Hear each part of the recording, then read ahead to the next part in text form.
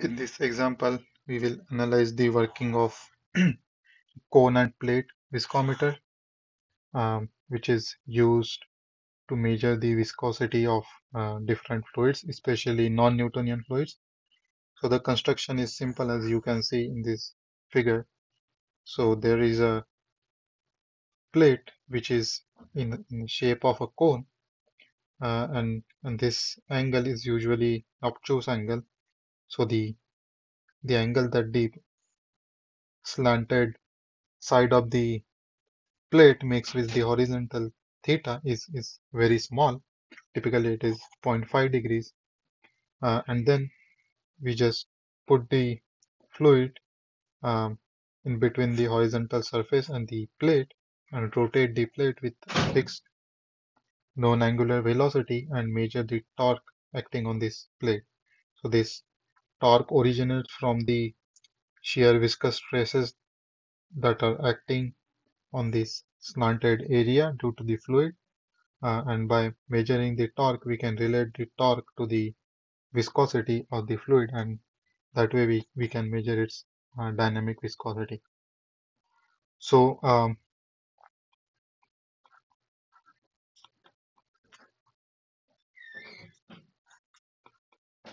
so in the part A, we are asked to derive the expression for shear rate in the liquid. Uh, and as you may know, shear rate is nothing but the velocity gradients in the fluid. So I'll sketch the schematic again. So this is the plate, this is the conical section, the base, this angle is theta, this radius is r, and let's say at a distance small r from the center, this height is small h, and we want to find the shear rate here. So the shear rate here will be just the vertical velocity gradient at that point, and the plate is rotating with an angular velocity of omega. So since this theta is very small, the fluid in this gap will be moving such that the fluid flow field uh, in this small gap here will be linear. So since this plate is moving with an angular velocity of omega, so this point here will be moving inside the plane of this page with an velocity omega times r. So shear rate is basically du times du dy. So u is the velocity here, and y is the vertical direction.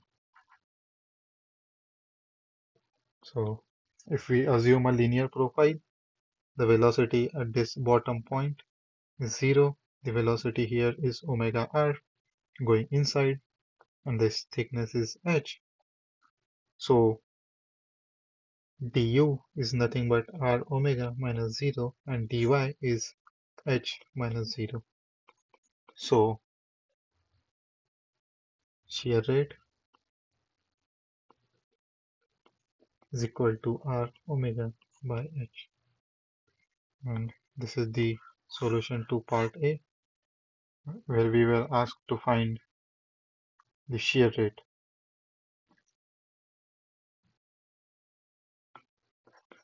In this figure, we are only given the radius and the angle theta, but we are not given the height h at any point. But we can relate the height h at any point to the angle theta and the radial position there, because if I zoom in here, what I'm C is basically a right angled triangle with this angle being theta, this side being h, and this distance being r.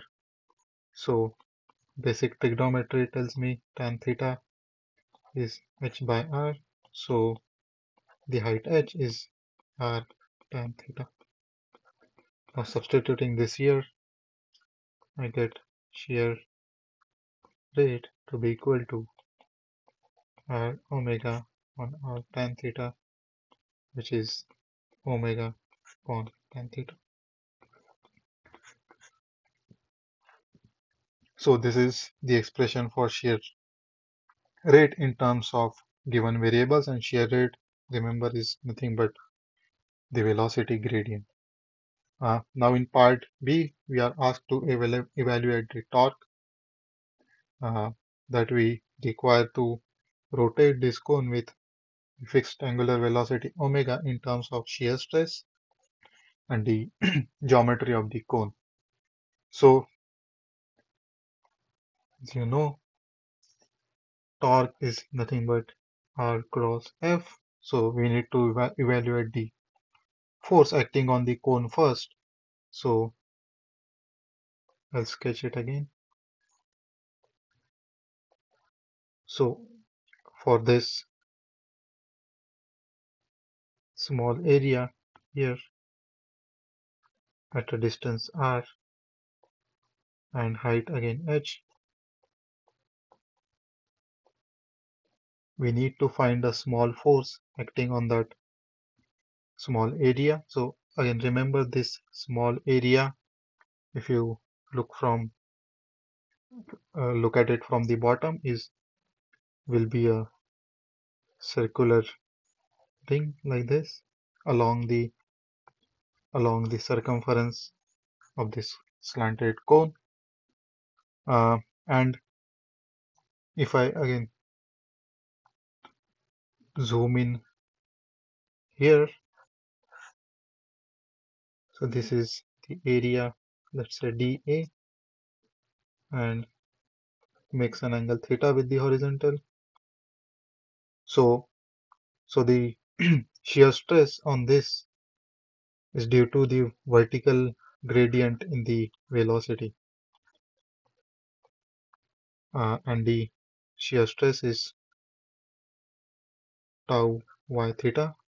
So theta is the polar direction, y is the vertical direction, and the small force dF will be tau y theta at y equal to h. And now we need to decide, since this is a slanted area, we need to decide which area to use. Is it the horizontal projection or the vertical projection? This is slightly complicated compared to the case when you just have a flat bottom and the disk, let's say, is rotating. So since you don't have this slanted angle, you will use this ring which is at a height h. But since this is a slanted cone, we need to use the horizontal projection of this area. And since this angle is theta, this angle is also theta. So this horizontal projection area is dA times cos theta. So we will be using this area to calculate force from the shear stress.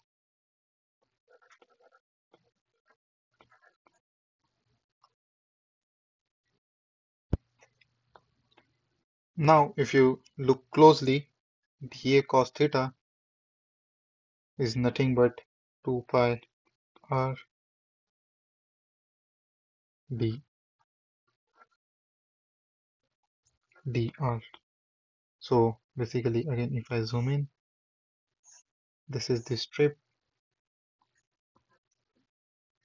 and at a distance r from the center and of thickness dr in the horizontal direction. So this small area here, the horizontal projection of the small area is nothing but 2 pi r dr.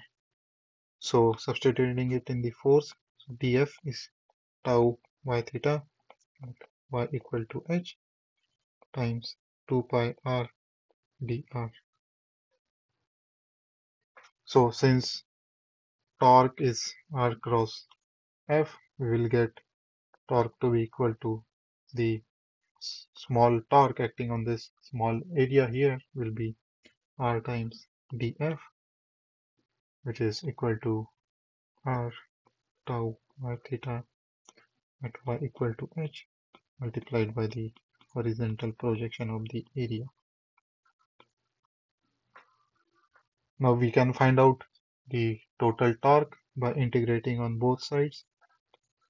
And here we are integrating with respect to r, so the limits are from r equal to 0 to r equal to capital R. This integrand here. So if you integrate it, you will find out that total torque is equal to 2 pi times 0 to r in integration tau y theta at y equal to h r square dr. So this is the expression of torque in terms of the shear stress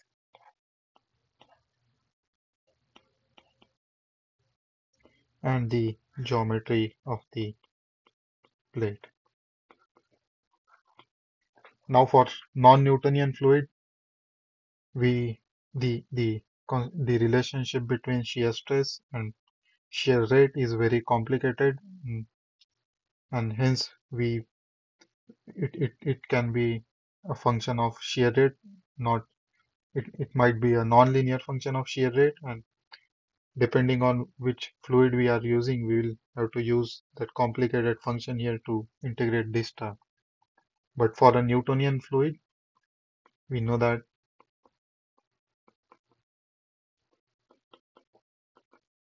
there is a linear relationship between stress and shear rate. So stress is equal to the viscosity times the shear rate. That's your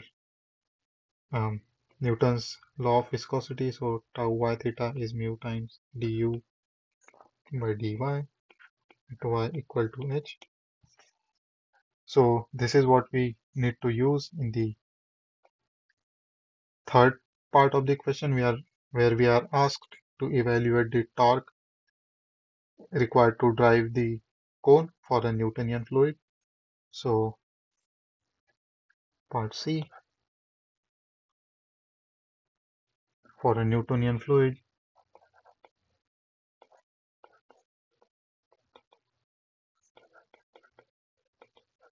we know the expression for shear stress at y equal to h. So it is mu times du by dy at y equal to h, which is we have already calculated du by dy at y equal to h in part A. So this is omega upon tan theta.